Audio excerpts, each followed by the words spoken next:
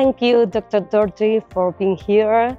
This is media coverage from the conference. I will ask you, which are the main message from this session? Well, this was a session this afternoon that we try to do every time we come to the IAS and AIDS conferences, where we summarize our newest guidelines. And here we brought a lot of different kinds of guidelines, but together they make a set of tools that countries can use for implementing better practices for HIV.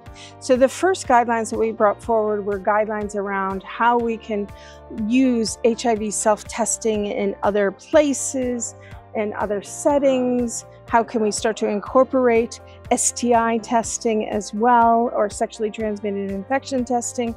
And that was an important piece for the first set of guidelines. Then we moved on and we discussed guidelines around treatment for sexually transmitted infections.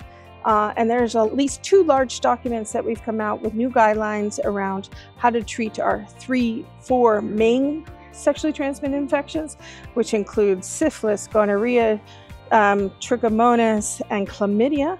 And then another sister document around some of those other STIs that are important, which include mycoplasma, genitalium, some of the more neglected sexually transmitted infections. And it's important that we update our guidelines, in particular because we've started to see for gonorrhea drug resistance. So we've included a new recommendation for a higher dosing of the drugs used to treat gonorrhea. Yeah. So that's one important document we had. Very important. So what about PEP and PrEP?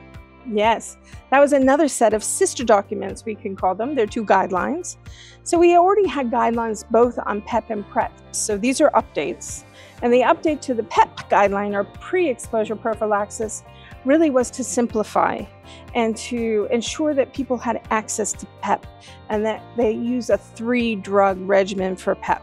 So I think it's about ensuring that all measures and all opportunities for prevention are well known and well utilized. And what we had found and what we heard about in the panel is not PEP, or post-exposure prophylaxis, is not used as often as we would like.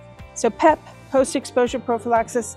Then we also updated our pre-exposure prophylaxis, or PrEP guidelines, and those simplified those guidelines even more so they can be used more widely to prevent more infections, especially for people who may be worried about the fact that they have high-risk settings, and making it much more simple to say, how can you implement PrEP? Yeah, I think this is a challenge to implement these guidelines. Thank you for being here. Okay, thank you very much.